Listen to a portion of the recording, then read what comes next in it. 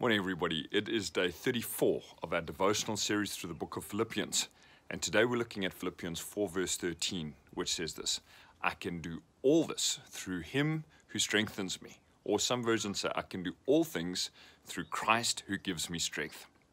Now, this is a very famous verse.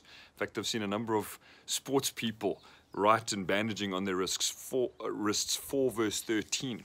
And a rugby player will score a try, and then as he's running back will point to the 4:13 on his wrist and kind of give glory to God.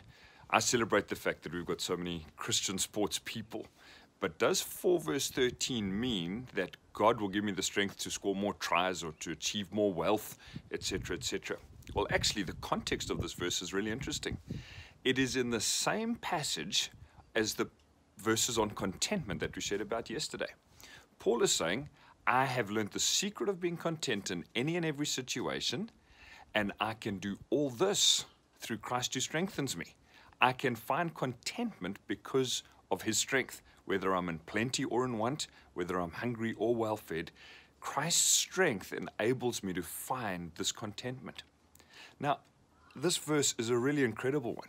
It says, I can do all this, finding the contentment, living out a godly life, through Christ who strengthens me. Let's think about that bit for a moment. Christ who gives me strength. The very next chapter in the Bible is Colossians chapter 1.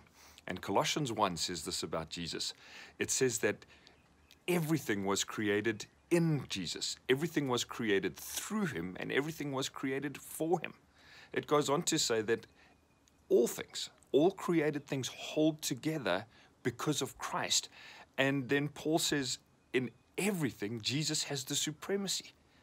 You cannot imagine, I cannot imagine the power that he has to create all things, that all things are created through him and for him. He holds them all together, and in every single thing, he has the supremacy.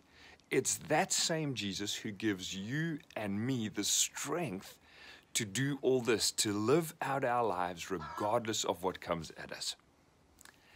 I can do all this through Christ who gives me strength.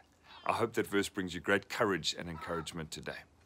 Regarding these devotionals, after tomorrow, I'm going to take a break for a little while, for a few days, and then start another devotional series doing something else. I'd love to hear from you. If you've been watching these, thank you. I'd love to hear from you in the comments down below, however you got this, on what you'd like those devotionals to be about. Throw some thoughts and ideas out. I'm doing the same thinking.